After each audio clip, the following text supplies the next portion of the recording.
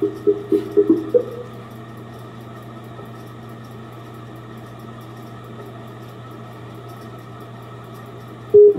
you for calling.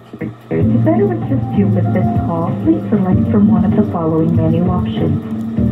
If you have billing questions, please press 1. If you would like to become a member and would like to speak, thank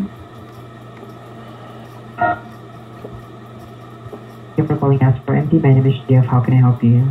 Yeah, this is Tony. My name is Tony. Yeah, Sorry? I got something to tell you. Can I have your first name and last name? Yeah, my first name is Tony. Tony. You're breaking up, ma'am. Again, not edit. Tony. Martinez.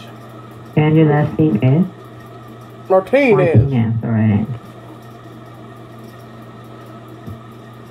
Okay, Tony, could you please verify your date of birth? Yeah, 1942, October 16th. How can I assist you today, Tony? Okay. Well, I got a call from this number. Well, actually, no. See, yeah, I did. I got a call from this number 2 days ago. And you see, I know what this is. Alright. I know what this is. I got a call from this number 2 days ago, and my boss, Linguini, he don't like it.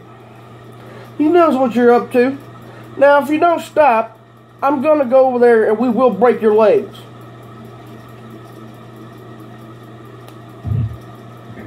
Okay. Tony, just to verify your address is 485 Swiss Goat Street in Knoxville in North Carolina, 27028, correct? Yeah. Okay. Well, actually, your account here at Aspirin is already canceled last March 25th, 2014.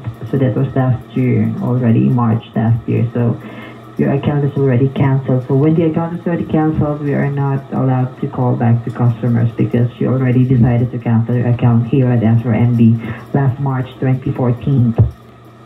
Well, Do you have no already? Go ahead. Well, I got something to offer you. I'm sorry? I've got something to offer you.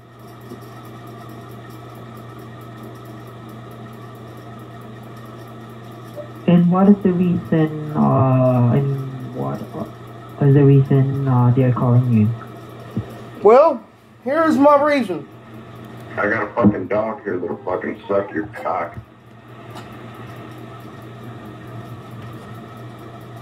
Sorry? Hello? I got a fucking dog here that'll fucking suck your cock. I cannot understand. You're breaking. I got a fucking dog here that'll fucking suck your cock.